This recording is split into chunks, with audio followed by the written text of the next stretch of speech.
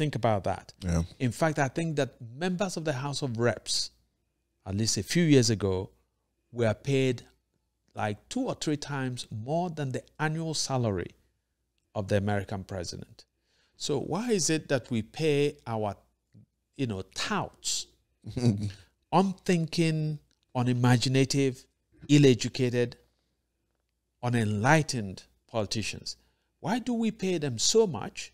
And yet when somebody says they are not performing, citizens rise up and say, oh, you can't compare them to Britain and to America. But yes, we should pay them as if they were geniuses. Okay?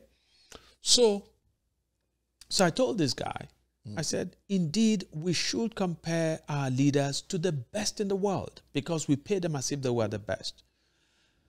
And his response was the normal cliche, oh, Rome was not built in a day. So there's a certain kind of, and again, it has to do with our educational system. Yeah. It's accustomed us to a certain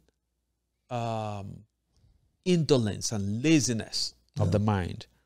So Rome was not built in a day. So somebody says it and thinks, oh, I've made a profound point.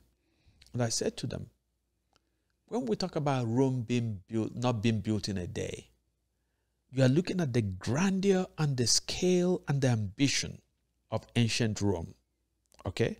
But I said, so it took decades to build that Rome.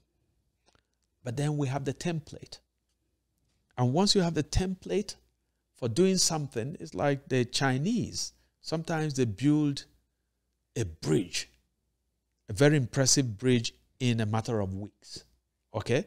So once a template for doing something is there, you don't have to spend as many years as the original architects and builders spent, right? Yep. So if I'm building an experimental house, Yeah. and it takes me 3 years to do it, Yeah. at the end of it, you have a template for how it was built. If you take possession of that template, you can build it like in months. Should be. So if you then say, okay, it took 3 years to build, so I'm going to take 3 years to do my own, because then that's laziness. Yeah. Okay. So, and part of what the sort of the discussion that we have today about this Buhari administration